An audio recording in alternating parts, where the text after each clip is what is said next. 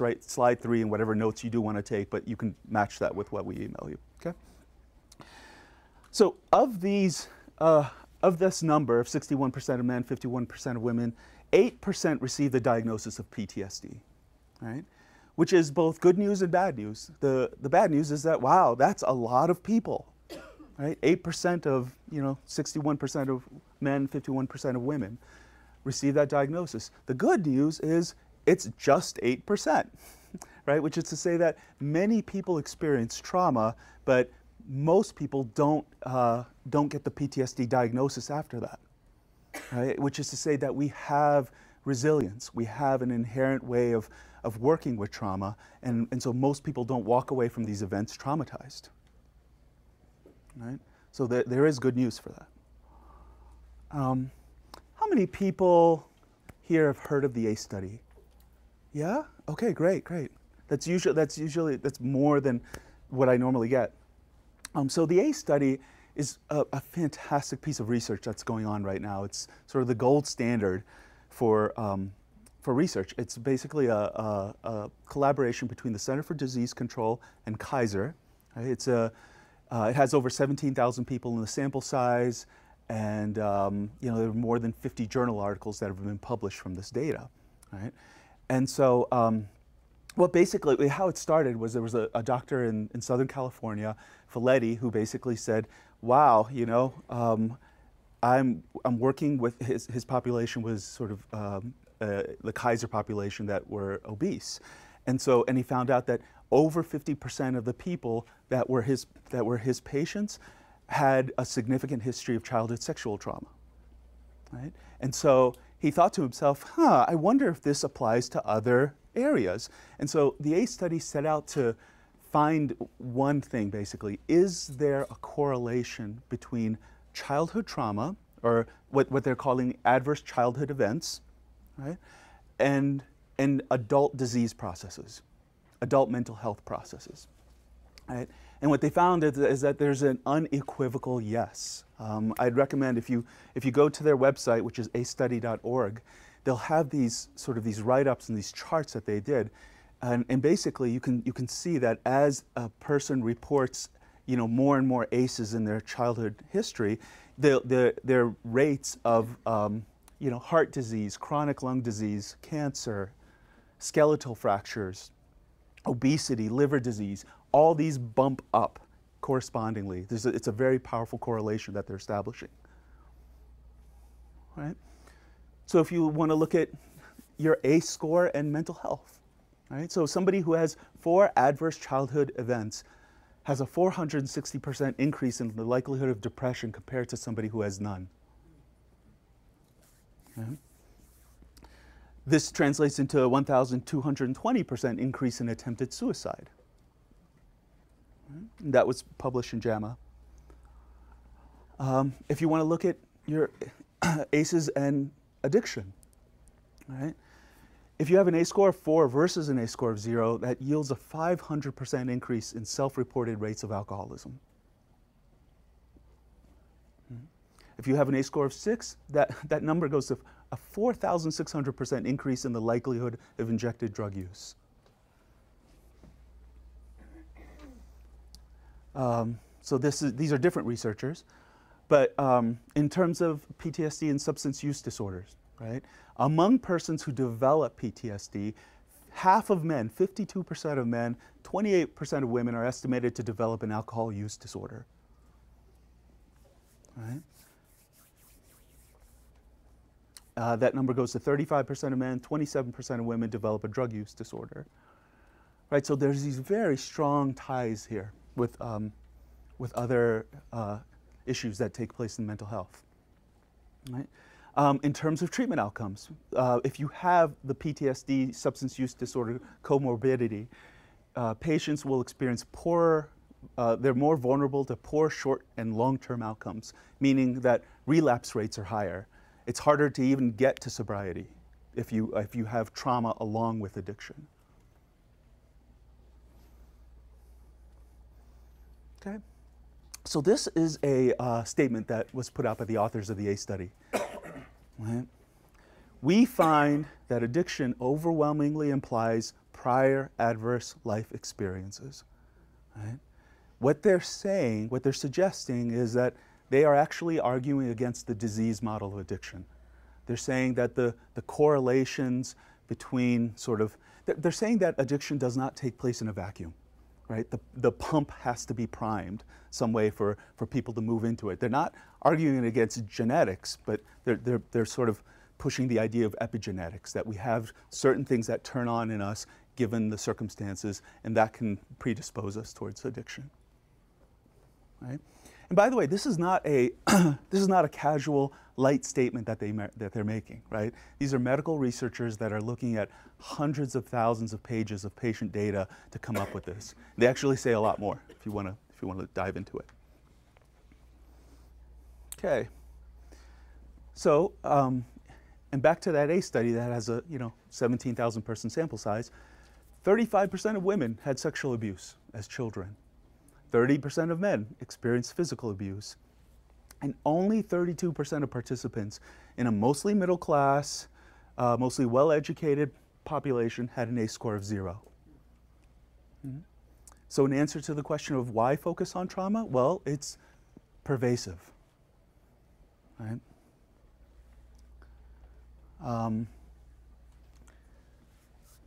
In terms of veterans, right?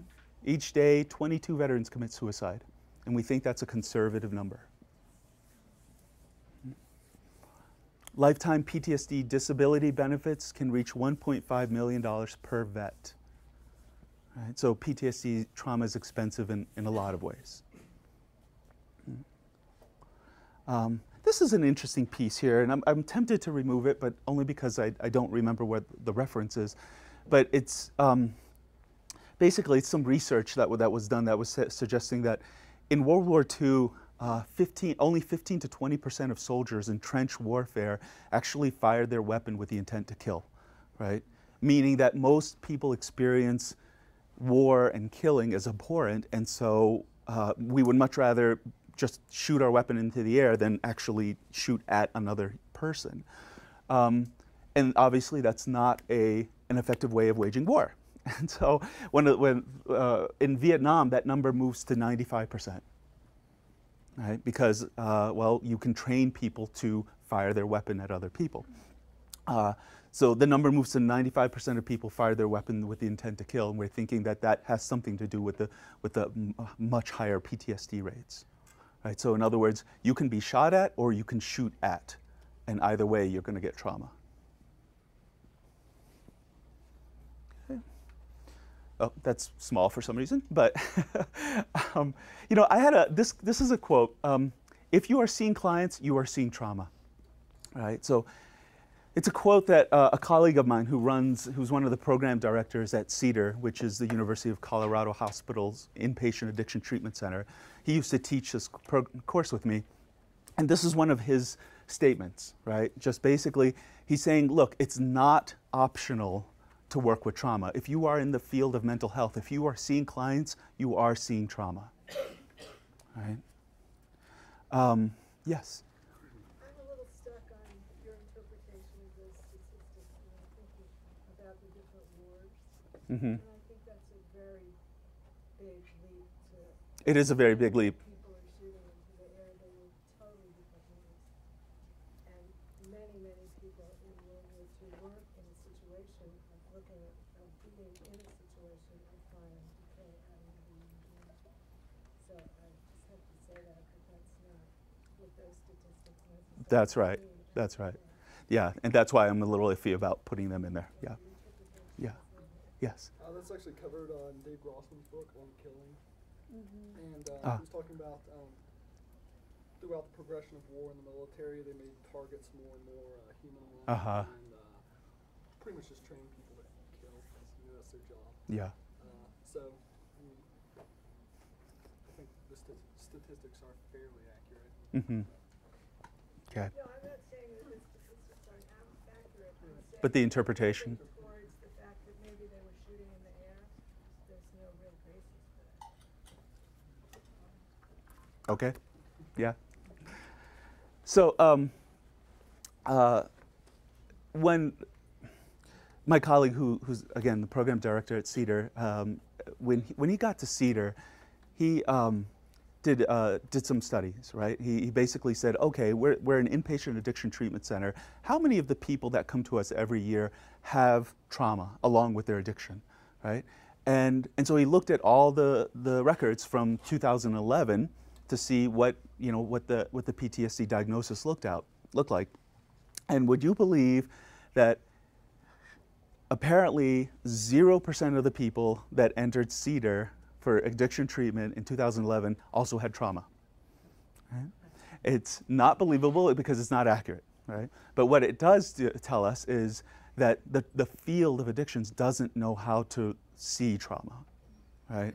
We know how to see anxiety disorder, we know how to see depression, we know how to see bipolar disorder, we know how to see a lot of things that people got, comorbid diagnoses of, but not trauma. And then he went back in 2012 and gave everybody the trauma symptom inventory, John Breer's test, and the number was 70%.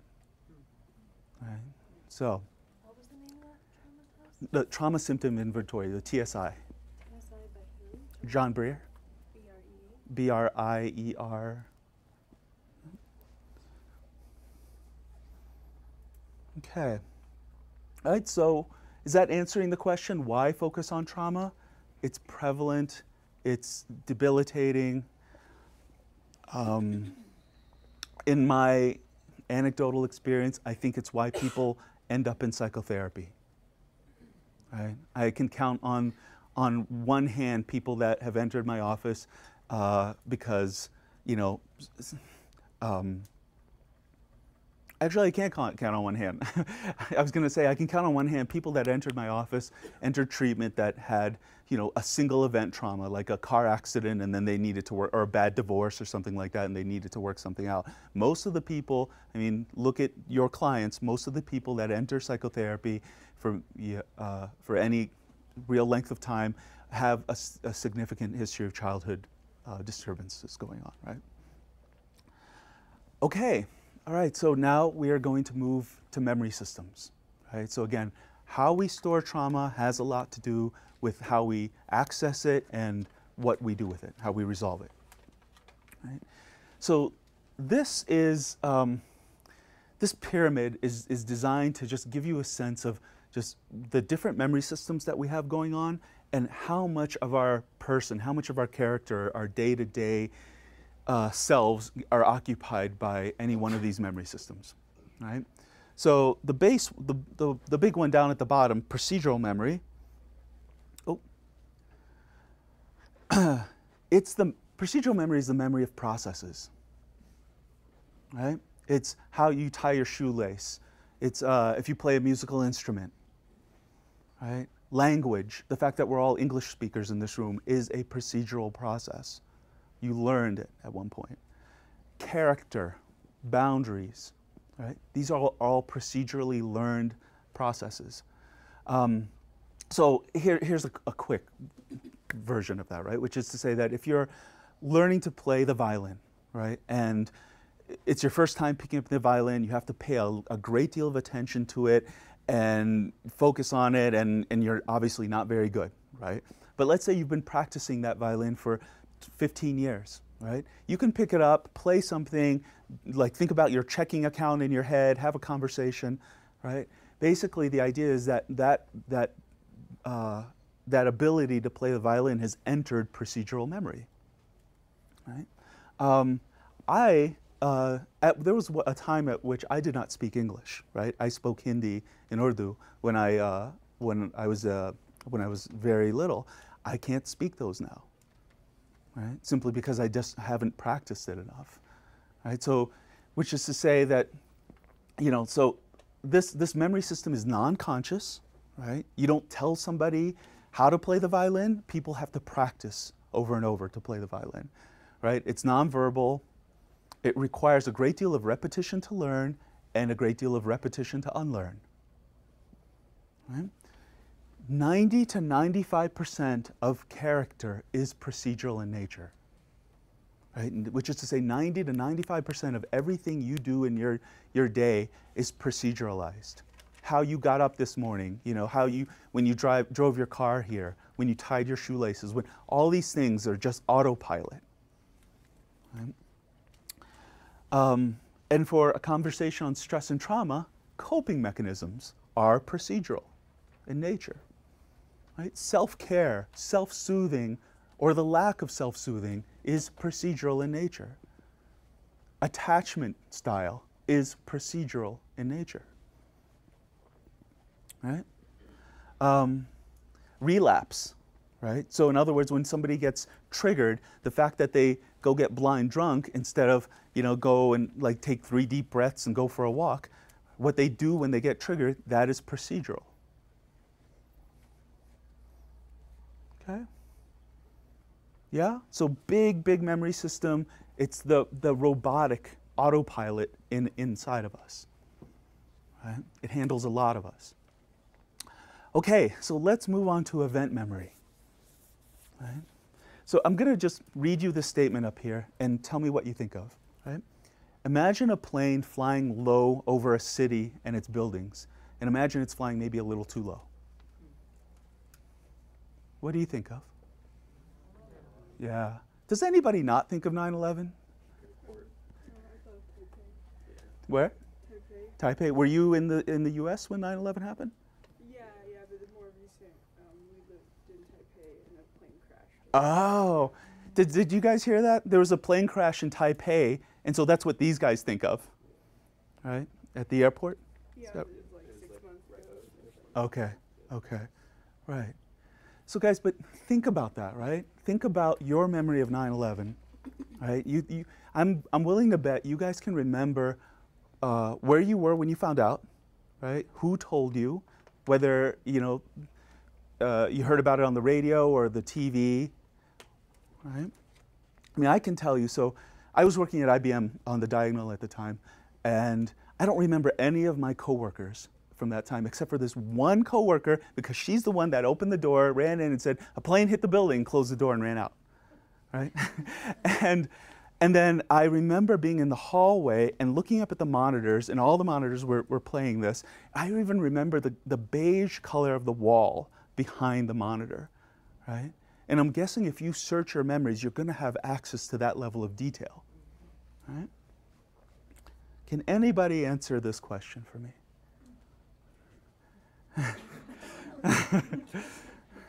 Anybody? Yeah? Is it because you have the same thing for lunch every day? No. Okay. Because it was really good. Oh, yay, yay. That's fantastic. So most people who would be able to answer this, the only reason you'd be able to answer it is because either it was really great or you got food poisoning from it, right? And the whole idea is that the way that event or episodic memory works is that our minds take a visceral snapshot of an image, of a moment where, you know, things were either threatening or significant in some way. So like, you know, the birth of your first child will be an event memory, right? Threatening events, unfortunately, will probably fill up event memory much more than sort of highly significant positive events. All right? So what we're saying here is that event memory, I don't know why this is all like that, but my apologies for that. Captures significant events in a timeless state, positive or negative. It's a different pathway for encoding and storing memories. And this memory system is stored primarily as an experiential, a visceral snapshot of the event, right? So in other words, you can tell us about 9/11 or, you know, that car accident you had or that awesome lunch that you had, but fundamentally you are referencing an image, right? You're referencing visceral data to then turn into words, right? So this memory system is not primarily verbal, but it becomes verbal if we start to describe it, right? So, right, can be accessed through verbal means, but fundamentally is an image, may or may not be conscious. This is the memory system that leads to the creation of triggers. Right? So elements of the event, diesel fuel for vets, for example, right, calls forth the entire memory and consequent reactivity. right? So think about it, guys. I just gave you a skeletal sentence, right? A plane flying low over buildings. And your mind went through its Rolodex and said, what do I have that matches this? And so it pulls out this, you know, your mind fills in all the details, right? You can have a little echo and your mind sort of fills in the rest. Right? So that's sort of that's how the triggers work in this memory system. And this memory system is the one that's primarily responsible for stress and trauma responses. Okay. So then finally the last memory system here, right? Semantic declarative memory. This is the memory system that we're probably most familiar with, right? This is context-free factual information. That's one of the things that goes in it. It's like, you know, how fast is the speed of light? Right? I could tell you, but not because I have any visceral experience with it. I read it in a book. Right? It's also sort of a subjective story of what happened. Right? So you have the thing that happened, the raw experience, and then you have the story that we make around that. We have the meaning-making level. Right? So, and everybody gets that that's when we create a story around something, that's an abstraction, right? That is a symbolic representation of the story, right? Words are not the thing themselves. Words are only pointing to the thing, right? So semantic memory is the realm of beliefs. It is verbal, right? It's nothing but verbal. It's mostly conscious. This is the memory system that most of us identify with, right? This is who we think we are. We think we are our beliefs. We think we are our values. Right?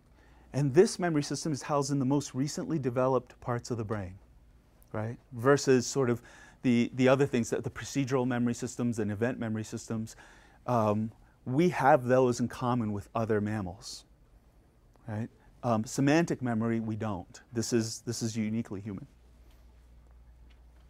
Okay. So, going back to the slide here, and so the point of this is saying that, look, trauma affects all of these memory systems, right? And we have to, when we're working with trauma, we have to work with all of these memory systems, right? So, for example, let's start at the top of the pyramid here with semantic memory, right? So this is the realm of talk therapy, right? Insight, self-awareness happens up here. Step work that happens up here when you're doing inventories, right?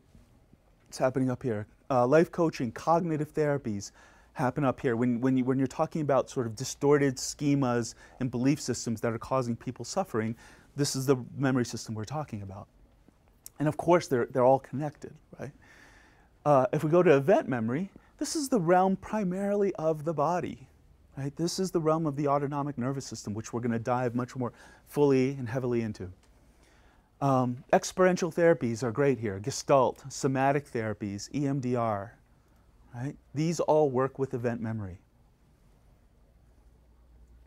And then finally, procedural memory. Right? So again, this is the least conscious memory system. So these, and it's based on just, it's classical conditioning. Right? So behavioral approaches work here. DBT skill development, right? DBT is not a processing model, right? You're not connecting the dots of what happened or anything like that with DBT. You're just sort of repeating skill sets. You're developing auto-regulation with DBT. 90 meetings in 90 days, you know, the famous 12-step thing, that is a procedural intervention, right? It's saying that, like, look, when you used to get stressed, you would get drunk, right? So for now, just, you know, every day, just go to a meeting, go to a meeting, go to a meeting. And the idea is that on the 91st day, if you get stressed, you're much more likely to go to a meeting than you are to do what you used to do. Sponsorship, meditation, right? Meditation is nothing but procedural memory, right? So it's saying go sit on that cushion for, and maybe in 20, 30 years, your monkey mind will be calmed down a little bit. You'll have some way of working with it, right? It's not big insights, it's just repetition, right? And so regulation skills. And so, guys, the point of this is, again, we're just saying the right tool for the right job, right? We're finding if people are very activated in their event memory, then trying to talk to them is not very useful, right? If people have activation in one particular memory system and you're approaching them with a tool from a different memory system, it's not going to be very effective. So the other piece to this slide is that the suggestion here is that stress and trauma are bottom-up processes, right? I don't know if you're familiar, if you've been, that term's becoming more and more in our culture, but the idea is that,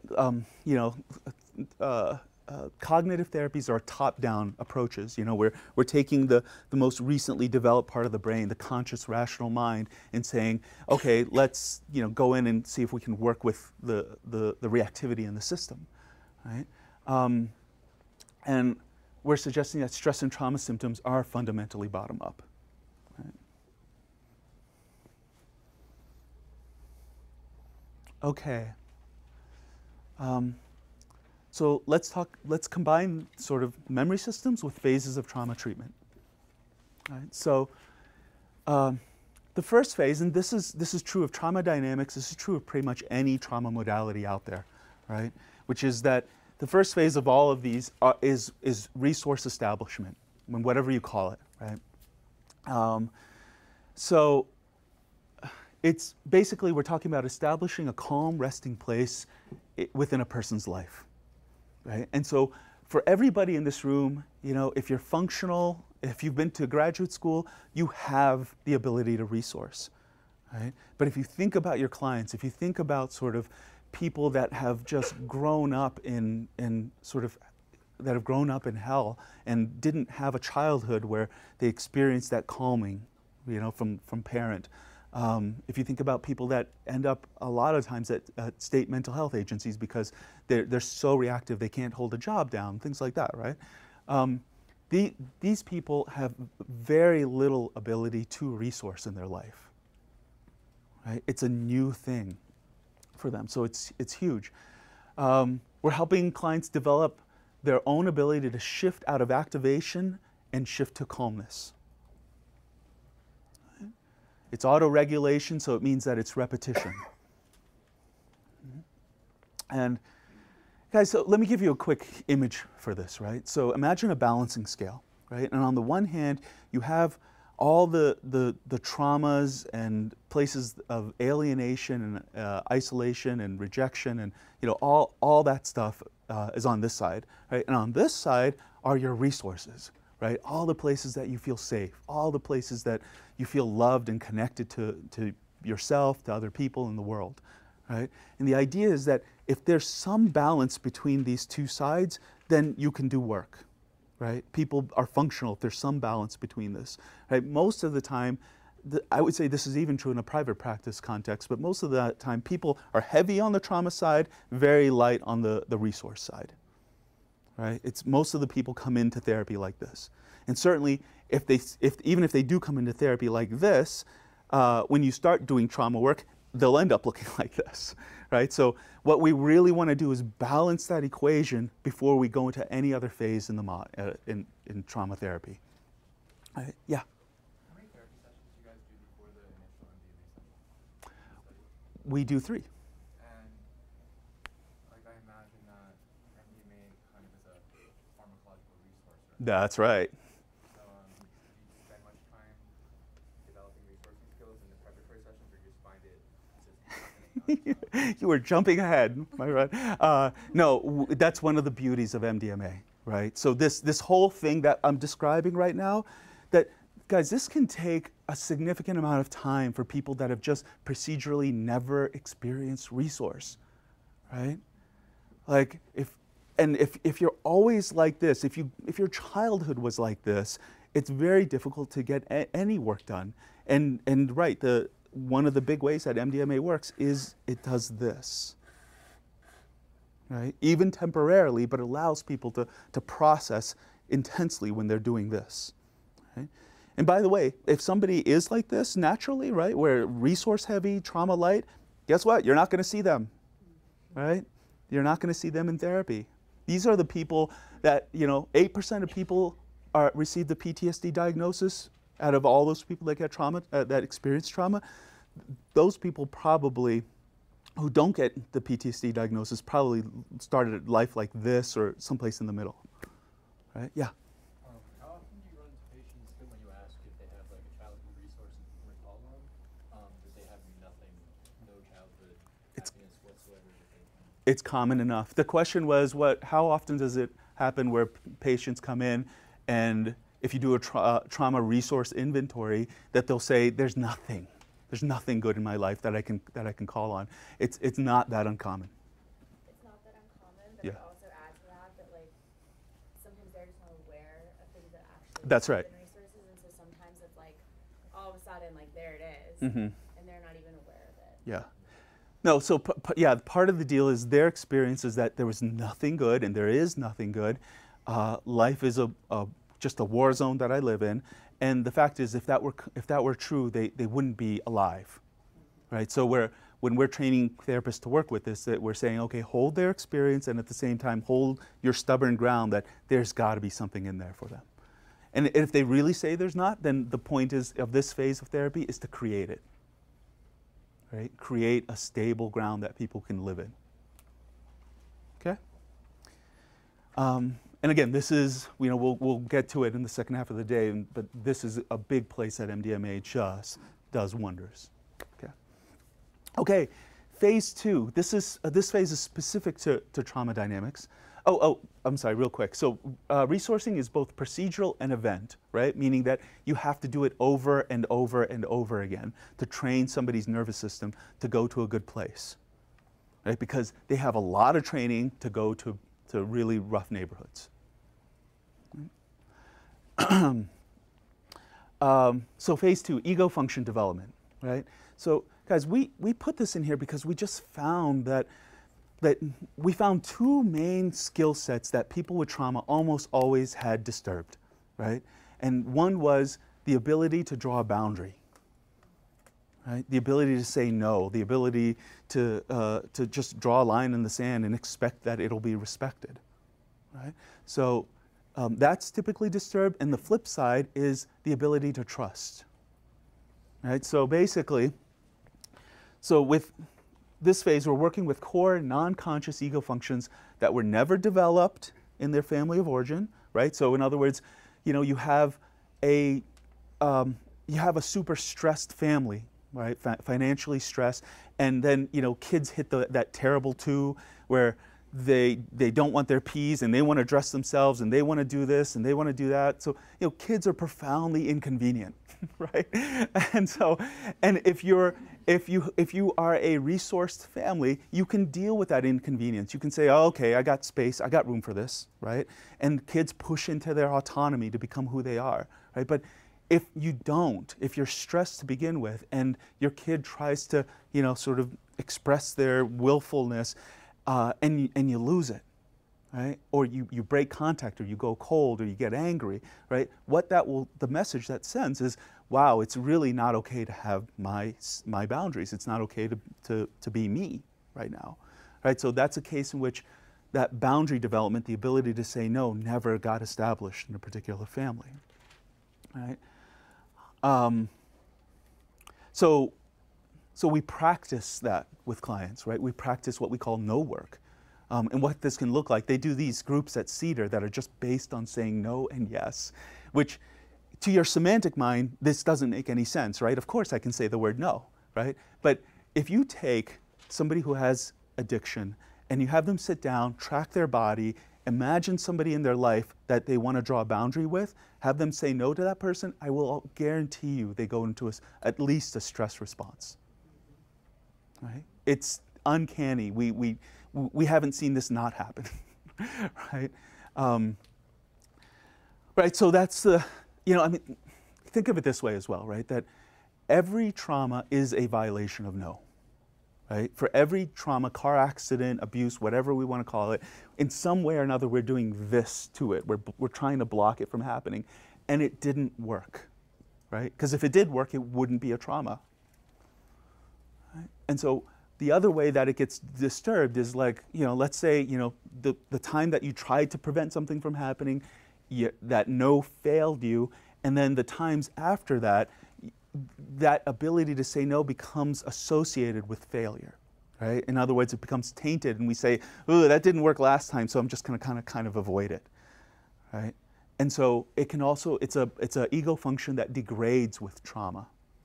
It's like you broke your arm, and so you're not going to use that bad arm. You're going to use your good arm, and over time, if you don't use it, it just continues to degrade. Right? I had a client, this was a couple of years ago, where this person grew up in the caretaker function in their family, right? So no ability to say no, like this is the yes person in their family. And so this person's describing to me an experience that they had where they went to a seafood restaurant, had really good rapport with their waiter, and then their fish came out. And so, and he said, well, clearly the fish was bad, right? It was just like bad fish. And then this was the next phrase that came out of this person's mouth, right? So after I finished eating the fish, right? And so I was like, wait, what happened? How? And well, he's like, well, I didn't want to offend the waiter. Right, and of course he threw up all the way home, right? That kind of thing. But to him, I want you to just see how this procedural process of the inability to say no was just operating for this person, and yet their semantic mind didn't think anything weird about it. Right? And personally speaking, I can tell you, I grew up in the reverse of that, right? Which is to say that when I was first learning this work in 2003, I found that, wow, no, this is great. I can say no all day long. I could say no to any situation and I wouldn't experience stress, right? And I thought like, okay, this is fantastic, right? And so the instructor who's leading the course came up to me and said, well, what does the other side look like, right? And I was like, what other side? And he was like, well, what is it like for you to say yes to people? So remember, the flip side of this, of what we're working with, is one side is saying no, the other side is saying yes, right? In other words, boundary responses on the one hand, and then trust responses on the other, right? Attachment. So when this instructor came up to me and asked me that, I was like, I don't know. Let me think about it. And so I actually said this phrase to him. I was like, I can't think of anybody in my life that I would ever say yes to, right? Not girlfriends, not parents, not family members, not anything like that. And I was at Naropa at the time. I was in graduate school for psychotherapy at the time, and this did not occur to my mind as being strange. Right? I'm telling you, this is the limitation of semantic mind that we're talking about here, right? If you grow up in a particular world, so I mean, think about where this might come from, right? So if you just had really poor attachment, if there was chaos or violence in your family, what in your experience says, yes, I'm going to let these people in. I'm going to trust. I'm going to say yes to the world. Right? Nothing. There's nothing procedurally that tells you you should be doing this. It's a bad idea at times, right?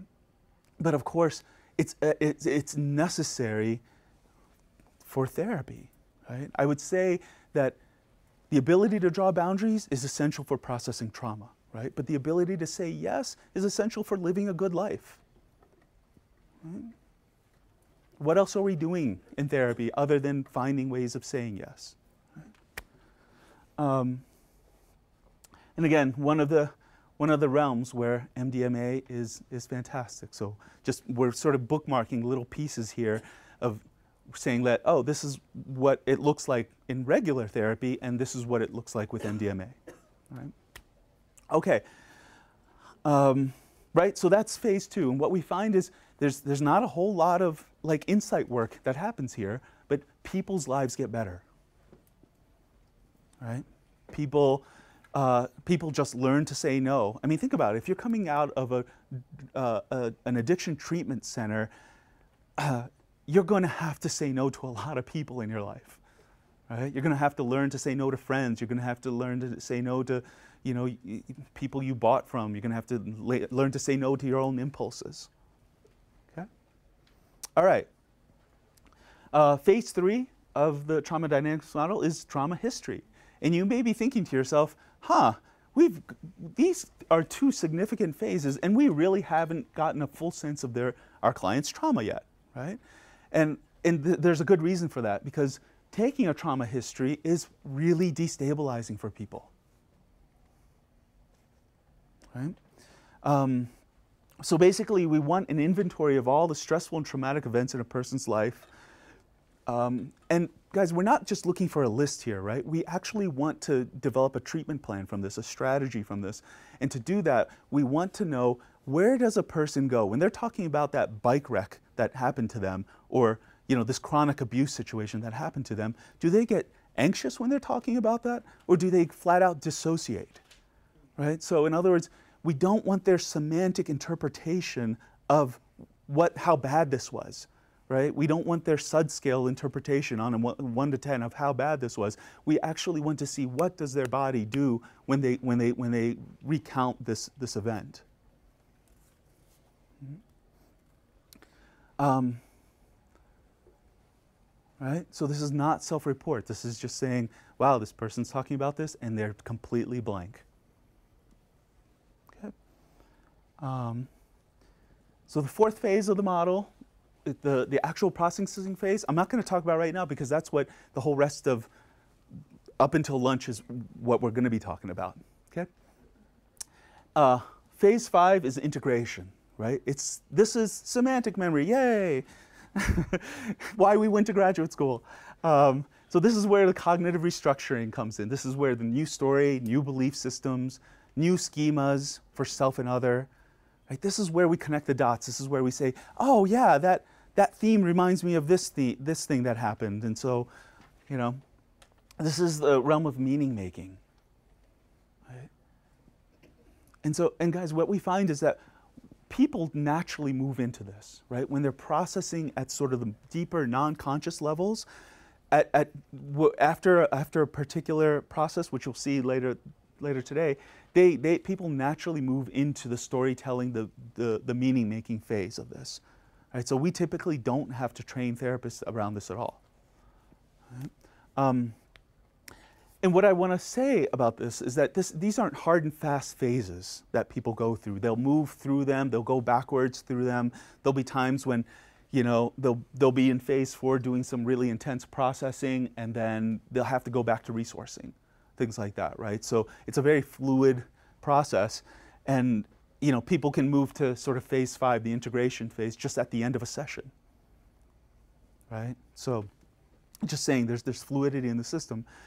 And then finally, it's not a phase of therapy, but it's something that's happening throughout all of these phases, right? Which is that all of this, everything we've talked about so far, takes place within a relational container, right? It's between the client and therapist.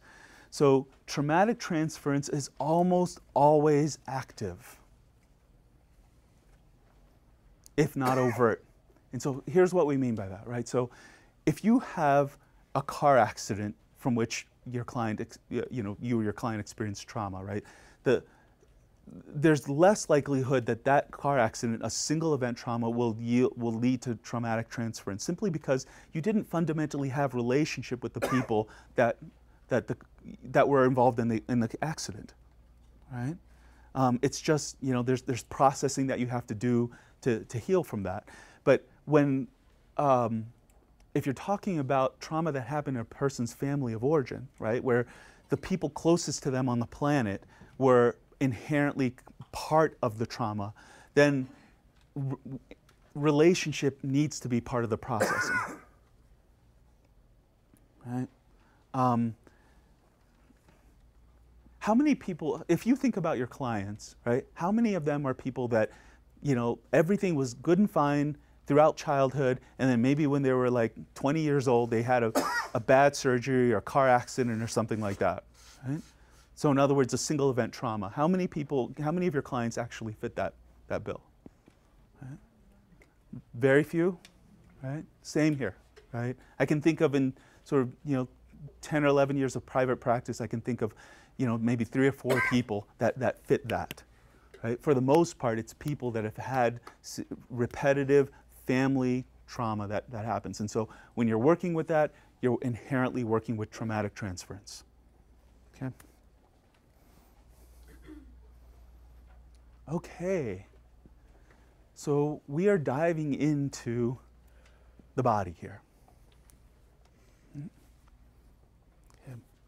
And guys, feel free if you need a break, want to get more food, just get up and stretch.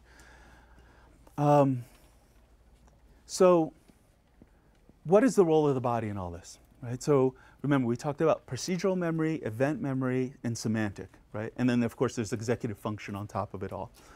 Right? But essentially, if we're talking about event memory, right, event memory will create a response in the autonomic nervous system.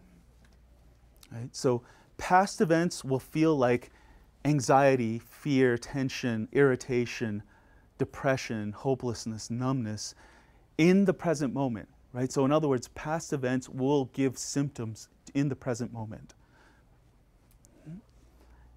But, so, I don't know why this is getting cut off, but what is the autonomic nervous system?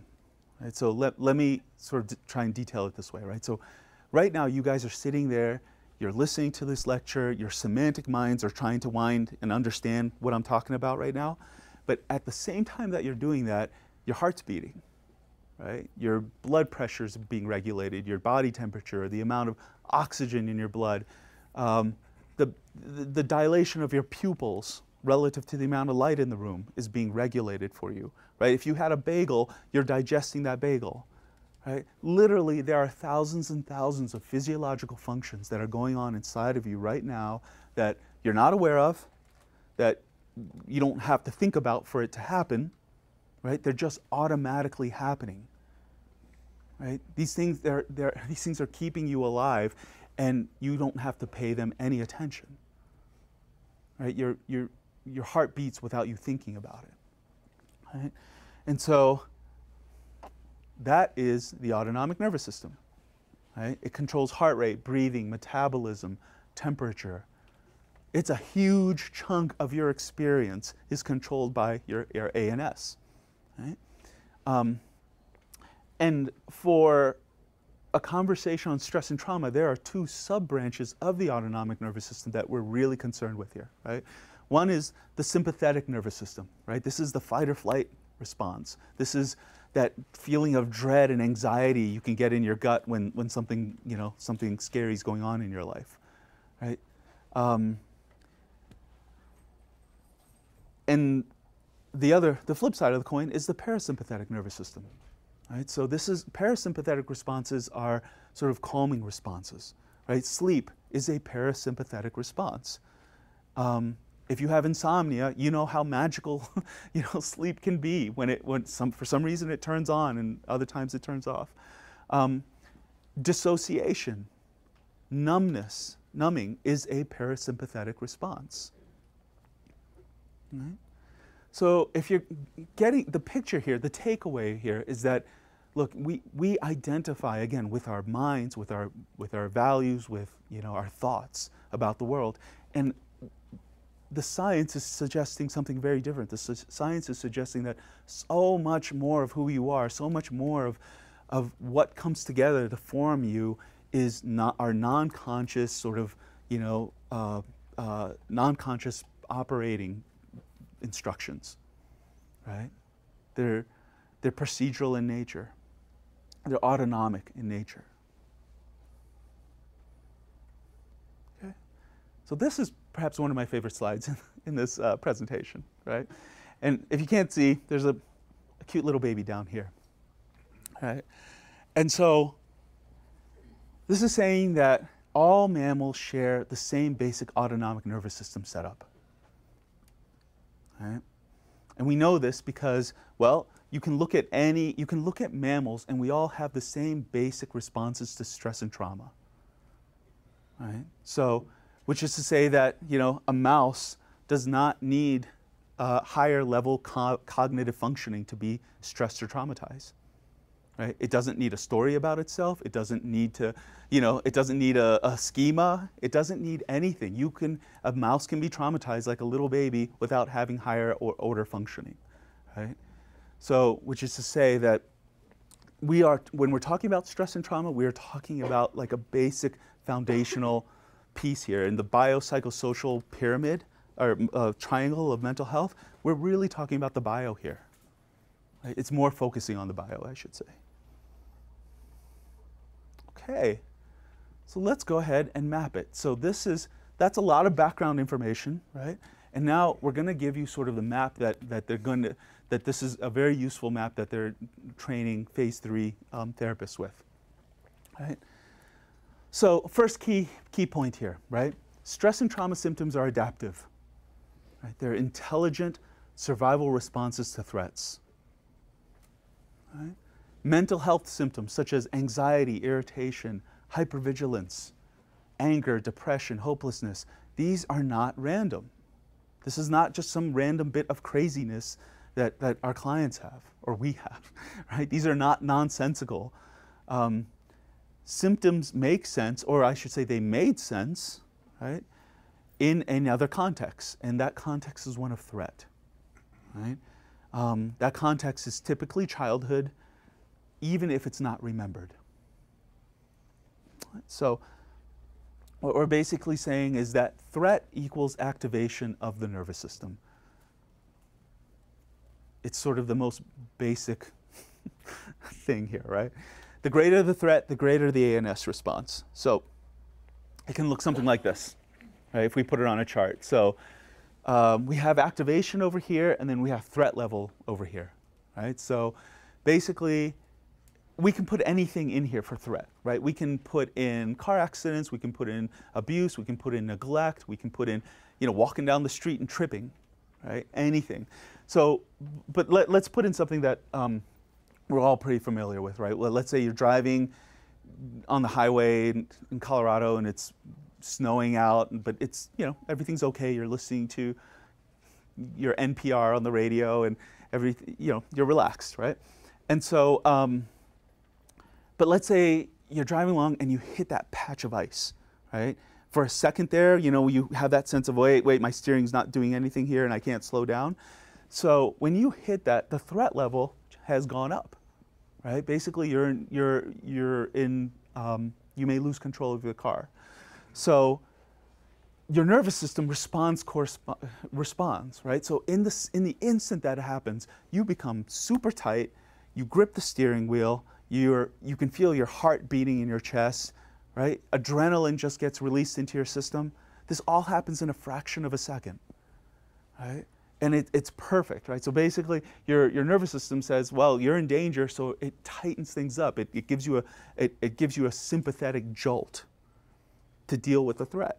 And so, you're not paying attention to the radio anymore, right? So you're hyper focused, and you realize that, let's say, boy, if I drive home more slowly, then I'll be fine, right? So let's say you slow down, you get home, you're safe and sound, right? So eventually, the threat level goes down to 0, right? You're safe and sound, and eventually your nervous system starts to relax. Your shoulders unwind, the adrenaline leaves your system, all of that happens, right? So no big deal. This happens to us a lot. And guys, again, think about, again, walking down the street, you could be on your cell phone and you trip, right? And in that moment of tripping, again, the threat level goes up. You're about to wipe out, right? And think about what your nervous system does to prevent that from happening, right? Your nervous system basically, again, adrenaline gets released, your legs get tight to brace you, your arms may come out like this, your core muscles are balancing you, right? Think about the complexity of what your body does to prevent you from falling. Right? We can barely build robots that do that.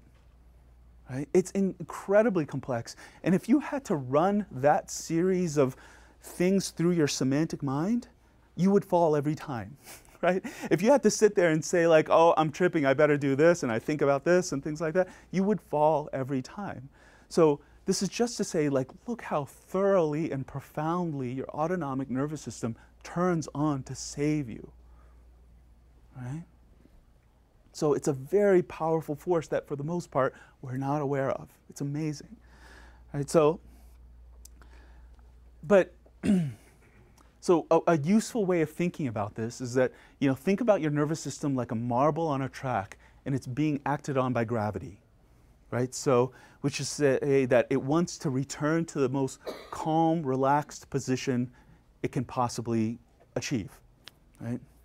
And this is because ANS activation is a state of tension, right? It requires biological energy to maintain.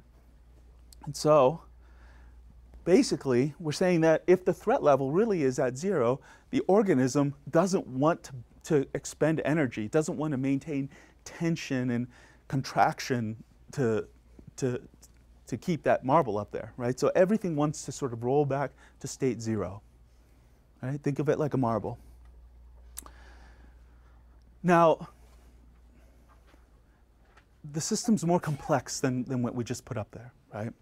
And this is from sort of great research that's been coming out for a while now, but the ANS can retain activation even when the threat has passed, right? So this is due to attractor states or resting places built into the nervous system, and it looks something like this, right? So what we're saying is state 0, right? That's where we start. Everything's okay here. State 1 is a resting place, right? It's a stable spot in the nervous system that wants to hold a marble. It can hold a marble, but it's fundamentally more activated than state 0, right? So let's switch let's switch examples here and go to a mammalian example, right? Let's say we're all zebras and we're sitting out, we're on the Serengeti plain and we're chewing our grass, and it's a wonderful day, right? So that we're at state 0, and then we hear some rustling in the bushes. Right? And so when you're in the wild, rustling in the bushes can be the wind, or it could be a predator, right? And so what initially happens is we get what's called an orienting response, right? So we do this all the time, right? Let's say you're crossing the street and you hear a car horn, right? Your system orients to it. Your neck muscles, everything just go bing, right? And you do that to assess the threat level. And if the car is like a couple of 100 feet away or something like that, you don't think about it and you keep walking, right? And so as zebras, when we hear the rustling in the bushes, we have the orienting response here. And if it is just wind, then the nervous system says, oh, okay, great, I can move this back down to 0, right?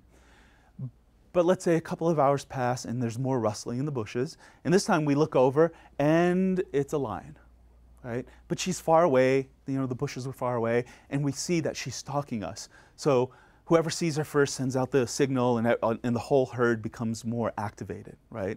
And so basically, this is the point of state 1. State 1 is saying, be on alert, there's danger around here, but it's not imminent. You don't have to do anything about it yet, right? Just be hypervigilant, right?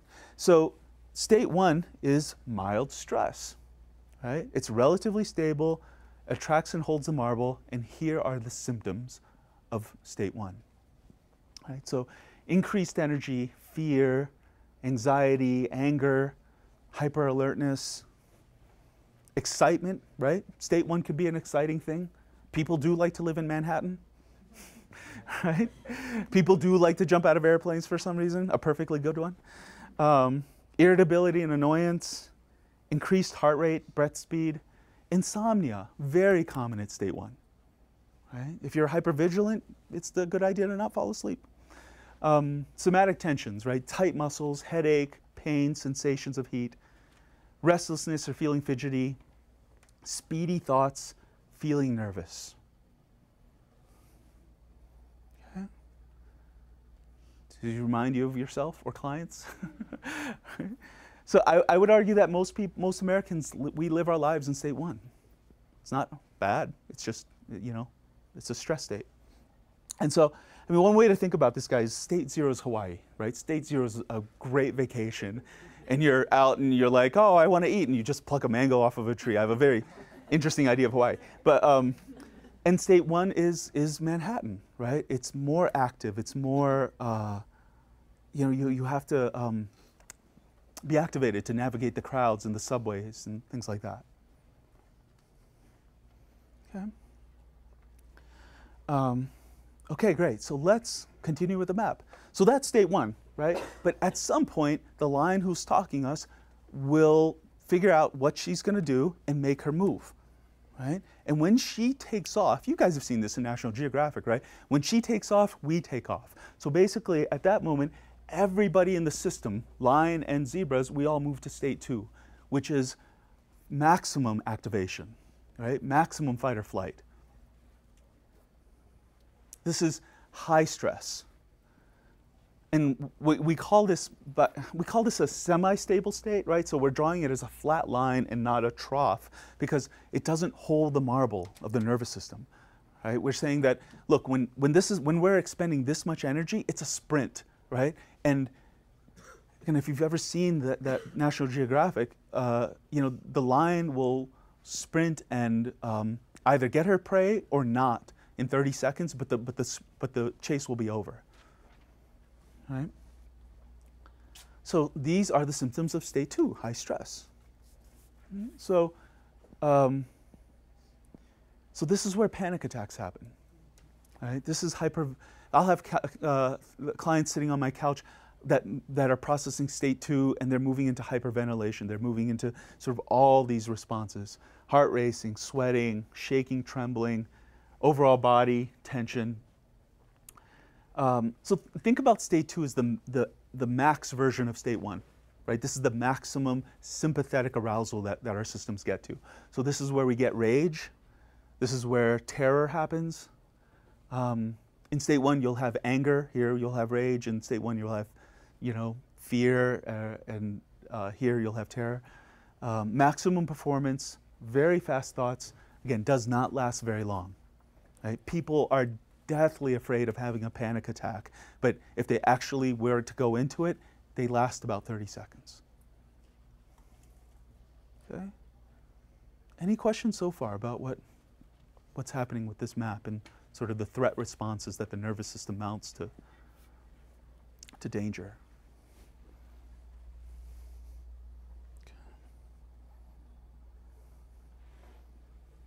Okay. And guys, so we think that there are really good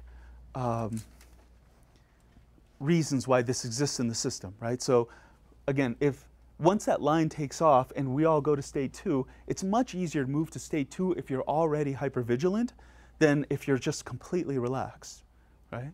So think about the zebra that didn't get the memo that there's a line, right? And this zebra's hanging out down here, state 0. Who do you think the line's going to go for? Right? Is there kind of a continuum within state 1? It seems like, you know, you were saying a lot of us function in state 1, Mm-hmm. the U.S. culture in general, but it seems to me like you can kind of be at this end of stage 1 or this end of stage 1. Sure. Yeah. Yeah, there's gradations and there's different ways that people handle stress, right? Yeah. Yeah, guys, this is a rough map, right? It roughly predicts states that people will move into and out of, right? It's not, don't hold it too tightly. Okay, so let's move on. So we're suggesting to you, this is a definition that we have of trauma, and we think there's a good reason to define it this way. But our suggestion is that everything that we've talked about is stress or high stress and not trauma, right? So, I mean, yeah. So which is to say that we're suggesting that stress equals activation of the fight or flight, the sympathetic branch of the autonomic nervous system. We're suggesting that trauma emerges at a very specific point, right? Trauma emerges with the overwhelm of the sympathetic. Right? When active fight-flight responses fail to resolve a threat, i.e. when your active solutions fail, the system engages passive solutions. So this is where a massive parasympathetic response emerges. This is where the body begins to shut down. Dissociative responses happen here. This is where you start to get fragmentation. Parts develop. And it looks something like this on the map. All right, so let's say we're that zebra, right? We're running, state 2, darting, kicking, biting, doing everything we can to get away. And let's say for one of us, it's not working, right? The line is gaining. Right? So there is some point where the nervous system just says, look, it doesn't look like I'm going to make it, right? And I don't mean that in a cognitive way. I don't mean that in a semantic kind of thought process way. I mean that in a much deeper sort of gut knowing that I'm giving it my all and it's not working. Right? So when we hit that overwhelm point, then the parasympathetic nervous system kicks in and we go into collapse. We go into depression. Right? We go into what we call state 3, moderate trauma, and here are the symptoms of it. Okay. So we have lethargy, sleepiness, heaviness, collapsed posture, lessening muscle tension, fogginess and dissociation, sensations of weight, right? People will sit there and say, like, God, my arms feel like they're made of lead, or my legs and my head feel incredibly heavy. People will actually begin to feel cold because blood flow patterns are changing in the body. Nausea is very common here. Confusion, right? So whereas all the other states 1 and 2 have fast, speedy thoughts, right? This is slow cognitive process. Suicidality is quite common in state 3. And then hopelessness is, I've never worked with a client who we're working state 3 trauma with, and they all have pretty profound hopelessness. Right? You have to process hopelessness. A sense that, especially if it's from childhood, a sense that this has been here forever, it will always be here forever, it's never going to change. Right? And guys, an important element of state 3 is what we call dual activation. Yeah. Oh, yeah. Yeah. So far, we've been talking about mammals. Yeah. And for state 3, is this now a non-mammalian, only mammalian experience? No. No, you can. Suicidality and hopelessness can happen Well, you can't measure suicidality in a mouse, I don't think. But no, we're overlapping now. Okay. Yeah. But no, I mean, heaviness, collapse, posture, lessening muscle tension, that happens with mammals. Yeah. And again, think about the adaptive response here, right? So these are what are called dual activated. So in other words, here. Okay. So what we're saying with dual activation is that all the anxiety, all the tension, all the activation that's been happening here is still there, but it's being muffled. It's being covered up by sort of a much more powerful sort of depressive numbing response, right? And what you can have is, feel both at the same time, or they can alternate.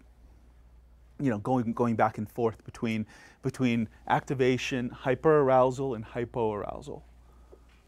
And if you're thinking to yourself, wait a minute, that sounds like bipolar disorder. Yes, it does. All right? Which is one of the big pitfalls. Right? So if you have people in state 3, they're going to cycle. And when most clinicians, most psychiatrists hear anything about cycling between hyper and hypoarousal, the bipolar diagnosis comes out. And the number of people that I've seen that have had that diagnosis that didn't have bipolar, right? I mean, they have trauma-based cycling. And I'm not talking about bipolar 1. I'm not talking about, true mania. When that kicks in, that does seem to be something different. But the creep of the bipolar diagnosis, I think we're talking more about trauma. Okay. And then finally, so the difference, yeah. How would you identify the difference between like a true manic state and just that like near overwhelm point where you're in hyper-excitement? Is it just the existence of trauma in the past? No, because a lot of people with bipolar will have trauma in the past, right? Mania just seems different than just the grandiose thinking, the like, oh, I'm gonna have my own Mary Kay empire. I'm thinking of somebody. I don't know. Yeah, I mean, that doesn't happen with trauma, right? The delusional aspects of it don't kick in with trauma. Duration. Yeah. Right. Okay. All right. So let's talk, we're getting to the final phase of the map here, right? So the difference between moderate and severe trauma, right? It's the existence of solution, right? This whole map, which we'll sort of reveal in a second, is a solution-based map. So a possible solution that didn't work, right, is state 3, right? Versus the complete absence of solution is state 4. So for example, the lion comes over, tackles the zebra, and if you've ever seen this, it's this amazing thing where this animal that was just running for its life is now just sitting beside the lion, panting. They're both just sitting there, right? And the zebra isn't that badly damaged or anything. It's just stunned, right? It's in state 3. And the idea is that, in state 3, there's still a possibility of survival, right? If there's a lucky break, like if the lion gets distracted somehow, right? Or if the cat that's batting a mouse around just gets bored somehow, right? The idea is that the animal has access to all the hot symptoms, so then if there's a break in the clouds, it'll take it, right? The hot symptoms will kick in, the anxiety symptoms will kick in, and it'll be out of there, right? But state 4 happens when the lion picks up the zebra, goes to her den, and there's 6 other lions, right? So there's no way out. There's no conceivable way out. Right? And if you want to put this in human terms, it's saying that, boy, I had a lot of abuse when I was a kid, but there was grandma's house, and grandma's house was good. I just didn't get there often enough, like, to be okay, right? So I still have trauma, but there was a place in my world that was good, right? I can conceive of it. Versus state 4, which is, there's no grandma's house. There's only this reality. There's no way out. Right? So here are state 4 trauma symptoms. Right? It's so compare these to state 3, guys. State 3 was collapse. It was depressed. It was heavy. It felt bad, right? State 4 is the absence of sensation. It's the absence of feeling. Right? So this is blank. It's numbness. It's feeling disconnected, spacey, vision changes. Feelings of unreality. This is the most dissociated state that we get to. Right? This is where out-of-body experiences happen. Right? I'll have clients sitting on my couch describing feeling like they're floating above their body and they're looking back. Right? And that's how they remember the event. They're saying like, oh, that was happening to that poor person in the corner there. It wasn't happening to me. Right? So floaty, respite. The trick about state 4, guys, is that it feels like a calm resting place, right? It feels like the quiet, calm eye of a hurricane versus everything else that led you to state 4 feels like the hurricane. Right? So it can be really tricky. People will describe this as like, they'll be talking and feeling things and experiencing sensations, and all of a sudden things go just flat, right? Things go very numb, and if you have them describe it, they'll say, oh, I feel like I'm floating in space, or I'm in a black hole, right? There's no sensation here, and they'll like it. They'll enjoy the nothingness of it. Right? So it can be a real tricky thing to say to somebody who lived a childhood in state 4. Right? And by the way, I'm aware that we're using these bloody animal examples to describe these states, but I will guarantee you, if you are working with an adult that has child abuse, they have a state 4 place inside of them. They have this isolated cave where they went to be okay, and nobody else knows about it, and they may not even know about it. Yeah? Can you talk about where like self-harm might fit in, like which state? Yeah, great question. Where does self-harm fit in? Well, self-harm can be a number of different things, right? People can be using it to do different things, but my sense is self-harm is more of a state 3 response, right? So again, depends, right? If people are in state 4 and they want to, for some reason, they want to come out of it, they want to feel something, they can, cut to maybe come out of it. But for a lot of people, going to state 4 is kind of a goal, right? And believe it or not, suicidality doesn't happen in state 4. right? Because the system's already taken care of it. Sort of the worst, when we're in the worst of trauma, we're not suicidal. It's when we're one step from the worst of trauma, when we're still feeling things and our system hasn't established a solution to it, i.e. non-existence, that the system says, oh, I gotta find a way out. Right? So state 4 is not dual activated, right? State 4 is just flat out numb. And guys, I really want you to remember sort of this map, state 4 and state 3 are really important for the conversation on MDMA that we're going to have, because MDMA is so good with state 4, right? It's just, again, it's resourcing, it's saying, oh, let's go to all the places that you're hiding out, experience them with a ton of resource, right?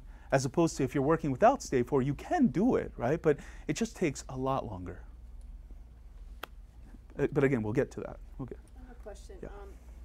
Can people, or clients or patients or whatever, I work in an eating disorder clinic and see a lot of dissociation with patients. Can they just do it on their own? Yeah. Because it's a safe place? Mm-hmm. Yeah. The question is, well, it's like eating disorders or anything really. Can patients sort of push themselves into these places? Yeah, absolutely. Right? I mean, look, this was an event memory thing that happened. The nervous system responded to it by going here. But if you went here often enough, you know how to go there, right? I had a patient who, growing up, she would grow up in state 3, but it was just a difficult, painful place to be because you're feeling both anxiety and depression. And all she would have to do is, poke her dad a little bit, just get him a little upset and angry. He would blow up. She would go to state 4, right? And she was doing this in her adult relationships too. And so when we figured it out, we were like, you just have to stop doing this, right? Yeah. State 4 seems to sound a lot like an opiate state. Mm-hmm. Does that mean it's highly endorphin-based? Yeah, it is. Both state 3 and state 4 there's endogenous opiates that our system is releasing, right? And guys, it's not subtle. It's like, when clients are going to this place, they're sitting up in a chair, having a conversation with you. They may be totally stressed about the traffic that it took to get to your office, but then you start talking about the accident 9 months ago where 3 people died, and then all of a sudden they literally will not be able to keep their eyes open, things like that, right? And the difficulty is that the more somebody grew up here, the less they'll recognize it as something other than their life, right? It's just this is what it means to be me, right? Yeah. So I work with individuals that have developmental disabilities Mm-hmm. and severe and persistent mental illness. Mm-hmm. How, if at all, does this change with the onset of the developmental disability? Oh boy.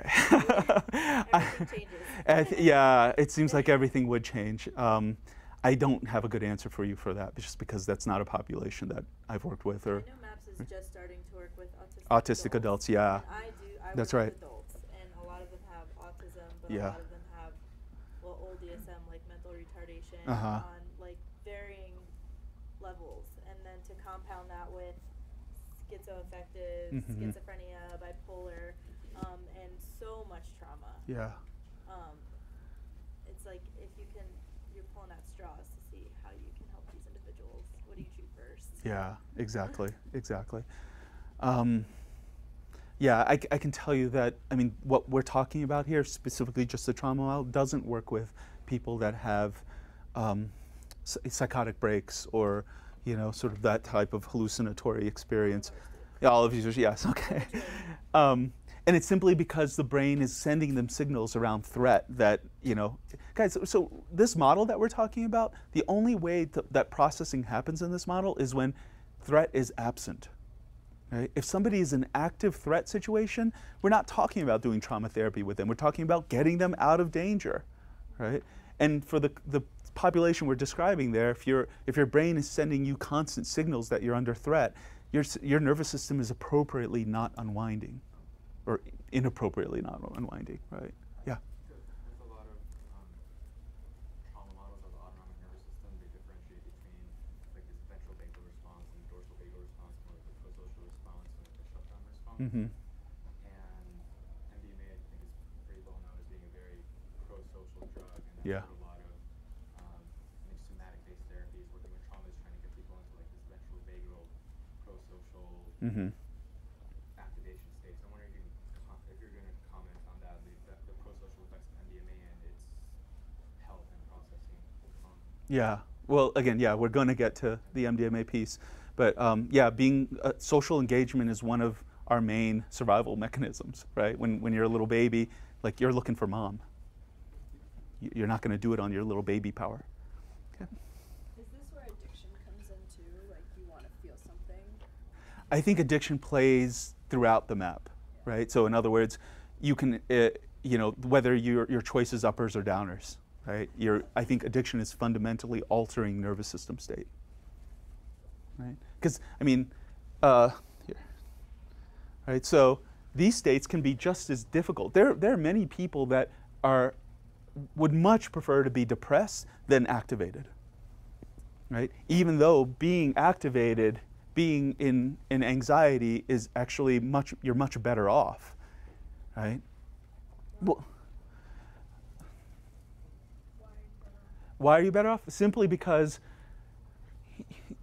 working with sympathetic responses are much easier than working with parasympathetic responses, right? So think about there's a limited set of threatening conditions that will create states 1 and 2 in a system, right? But there is virtually a limitless, bottomless pit of things that will create dissociation, right? So you can get dissociation from, you know, a one-off car accident, or you could have spent 5 years in Rwanda during the genocide there, right? They'll both can look like dissociation.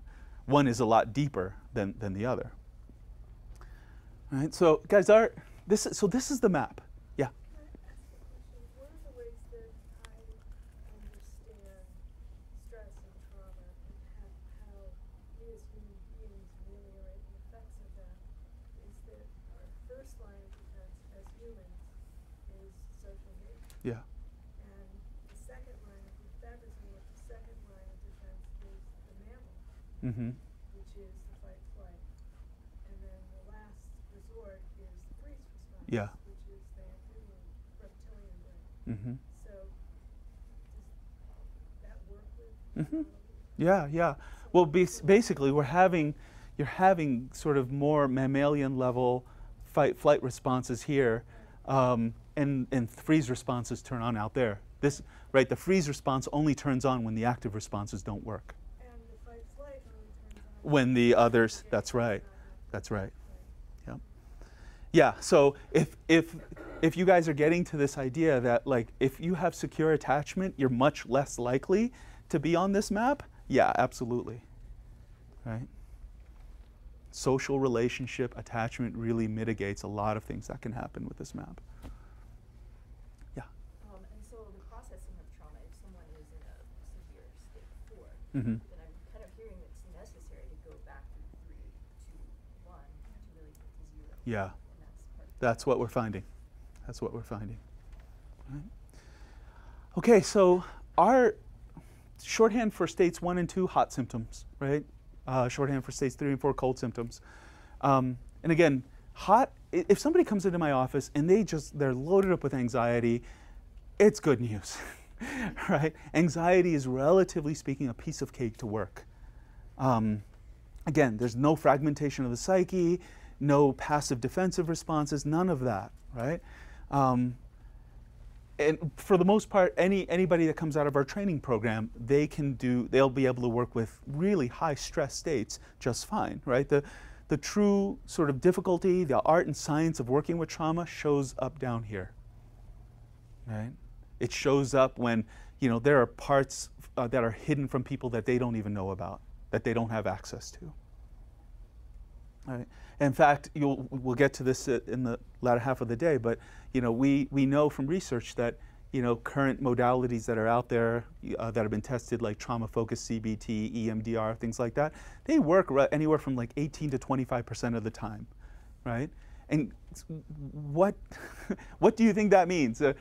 Mostly, I think they're working up here, right? They're successful up here, they're less successful down here. In fact, EMDR, one of the protocol itself states that if your client hits dissociation, you're supposed to back off and resource. I'm not saying every EMDR therapist works that way. There are people really looking to push into working with dissociation with EMDR, but right now the formal protocol is you're supposed to back off when clients hit dissociation, which is to say you really are working with people up here, right? And that's great. You know, it's like it's a really good stress therapy in our definition. And you will help a lot of people if they really clean out their stress responses. If all they do is clean out their stress responses. But if fundamentally the heart of a trauma, if we're talking about childhood trauma, we have to go down here to really get true symptom resolution. Right? Let's see.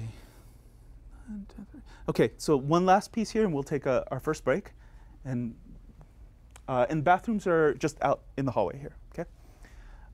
Okay, so real quick, so this is a solution-based understanding of trauma, right? Which is to say that the presence or absence of a solution determines which ANS state we went into during the actual event.